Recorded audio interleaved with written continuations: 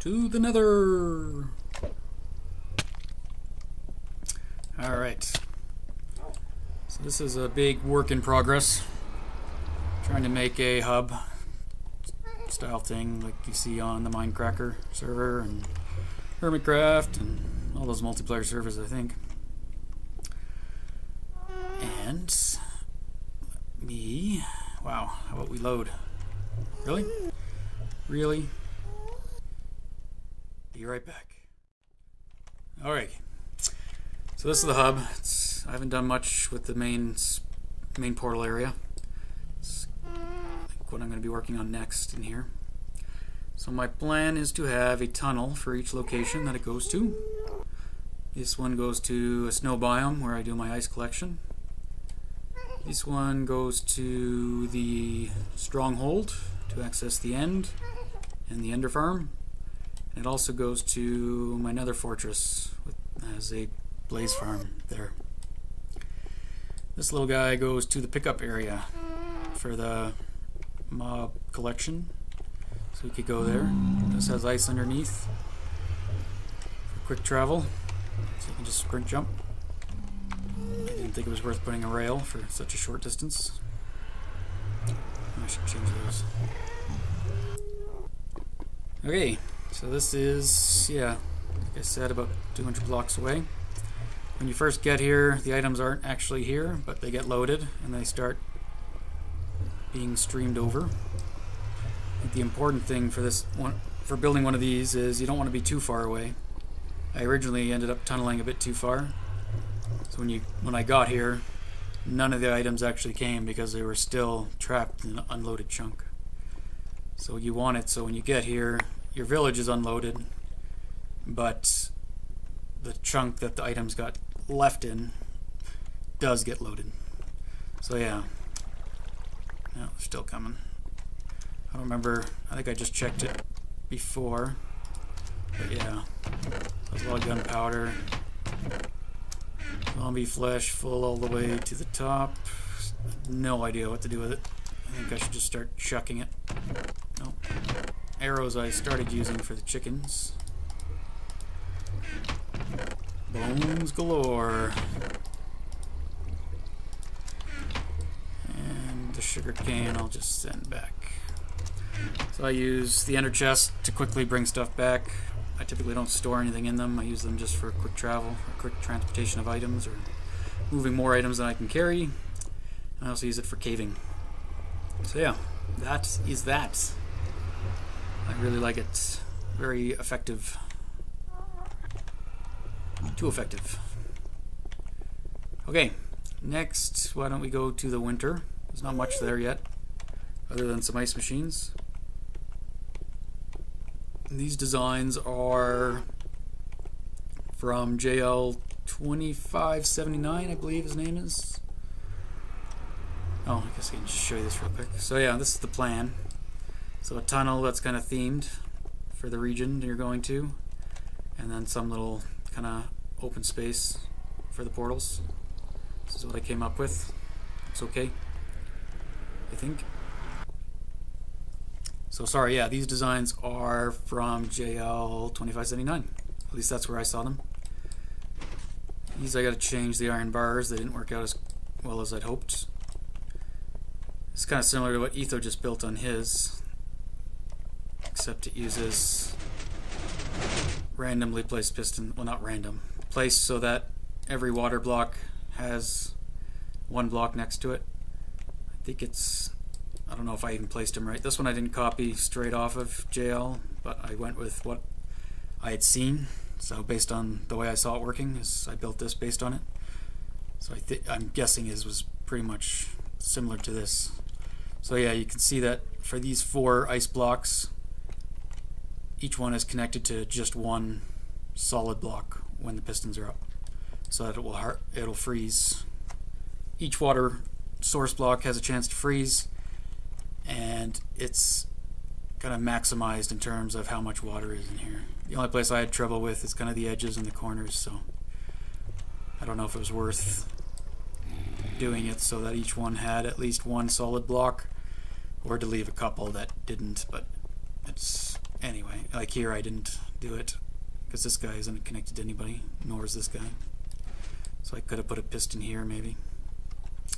But anyway, I'm in the process of freezing over the area. I've been chopping down trees, flooding it, and I plan on keep going. Except there's the desert. And that is also where I harvest my sand and sandstone. You can see that here. Just using efficiency shovels and picks.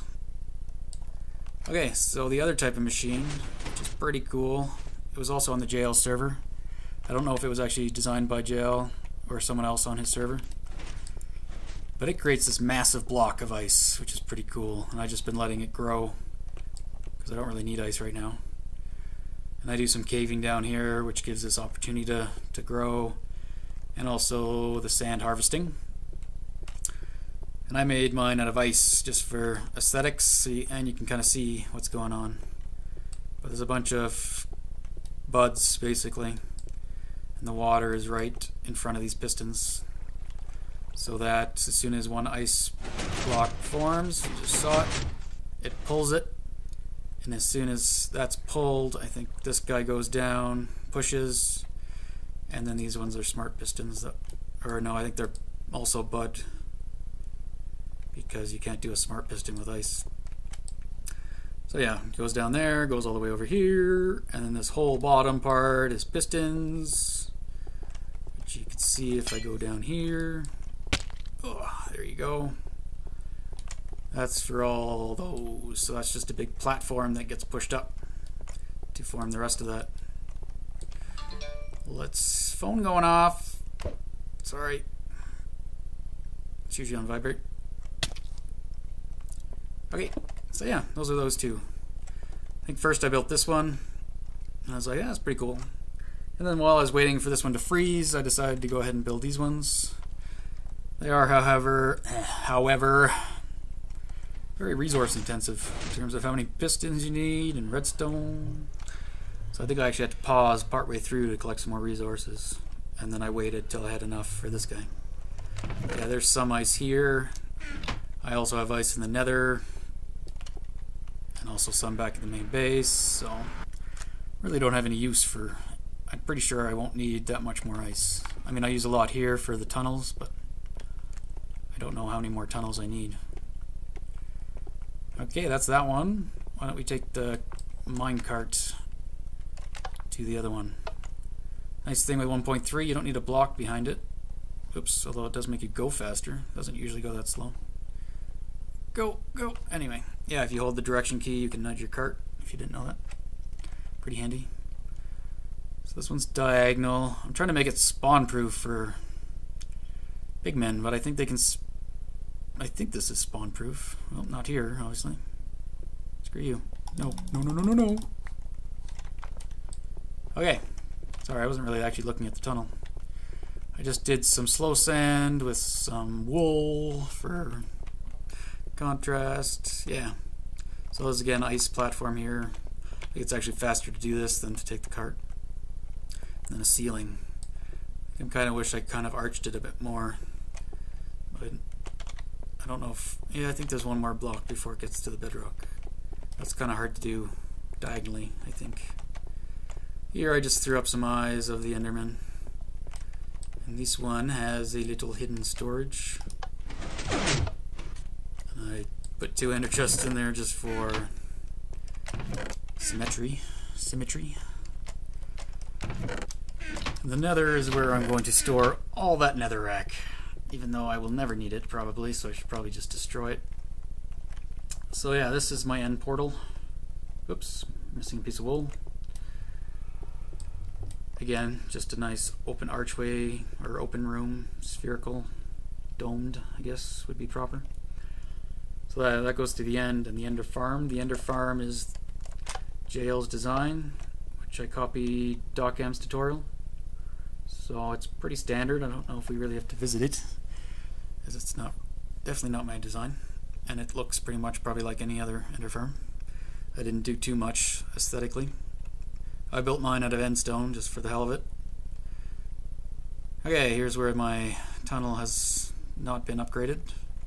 This is heading to the Nether Fortress. Got a little bit of a tunnel here that I put Ehotslabs in to prevent the pigmen from spawning, which is kind of annoying. Maybe let's go take a peek. I'll show you from the side. I don't know how bright this is. Try that again. I don't know how bright this is going to be, so I'll see what I can do in terms of brightening it up. So let's go over here. And let's try to have a fire protection on my hotbar for when I underpearl into the lava. And that is a when, not if. So yeah, that's kind of what I've got so far. And I plan on keep going and overhauling the Nether Fortress. I'm not quite sure. I'll probably use these block types. I really like what Etho did, but I'm not going to copy what he did. Plus I don't have water. I did this just quickly to see how that would look. I don't like that. So I was going to see if I could just kind of highlight the existing one by changing out some blocks, but I don't like it, so I'll see what I can come up with. Okay, this is my blaze farm. I've got two, or dual. This is using Etho's design as well. Using the dome or the cone shape pistons to push them down. These two worked out pretty good. They're at the same height. Unfortunately, they are not quite in line with each other, so they're 2 blocks off. So what I've done, if you can see in there, is that you get pushed over to this corner, which moves the blaze as far over as I could to this side. And same with this guy, kind of over to this side. And then that allows me, wow, this is laggy. Why don't we turn off particles? Maybe that'll help. And why not? Oops. I'm Canadian. Yes. Sorry. Okay, I have to cut that. I actually have to re-record this bit because I didn't realize how loud it was. So, yeah, that was awful. Okay, so here we are at the bottom. Hopefully it's not too loud this time. So yeah, they collect down here, and then I've hooked up some controls. I've got crusher for each side, and some poison. The poisons are hooked up to 2, you can see it over here, 2 dispensers, just so you don't have to fill it up as often. And they get toggled, so every time you hit the button, it uses a different one. And we can crush these guys. So it just pushes forward, and then these 2 pistons push in to crush them. And then they're a 1-hit kill, or you can take some, that's what I want the spider eyes for, which we will go to soon. Yeah. Or you can use potion. And then you grab the drops. Sometimes they land back there, and then you have to hit the crusher again to bring them forward. I might put in a separate control that pushes these back pistons forward. Maybe hook them up to some pressure plates here, so you just walk up and they get pushed forward. But I don't know. Again, main reason I did this is probably not for XP, although they are okay for that too. I mainly just wanted the blaze rods, so I can use them for either fuel or what have you. Need those. Okay. Yeah, there we go. So I will cut here, and I'll actually bring you back in a moment because I failed miserably here in a second, and I won't deprive you of that. And it leads to